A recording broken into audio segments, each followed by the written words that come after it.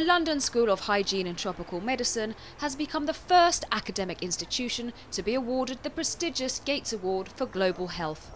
The annual award honours an organisation that has made a major contribution to improving the health and lives of people in developing countries.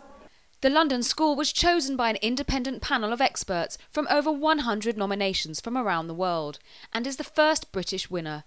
The director of the school, Sir Andrew Haynes, puts this down to the school's global outlook and its commitment to excellence in teaching and research. Our students come from over 100 countries. We have about 100 projects going on at any one time. Our staff are also very multinational, and our whole perspective is of a global institution transcending national boundaries. One example is in Mwanza, Tanzania, where the school has been working on collaborative research projects since AIDS first struck in the 80s.